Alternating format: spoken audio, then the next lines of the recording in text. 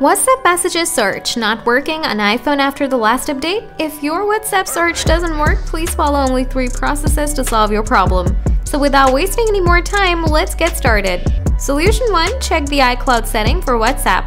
Open Setting, tap Apple ID, tap iCloud, tap Show All, scroll down. Now enable WhatsApp. If this is already enabled, then turn this off and also turn it back on. Solution 2. Offload the app. Open Setting, scroll down, tap General, tap iPhone Storage, find out WhatsApp, tap Offload app. Once the offloading process is done, tap Reinstall app.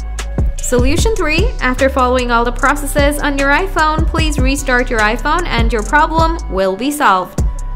Now still, if you need any help, please ask me in the comment section. I'll reply to you. Thanks for watching.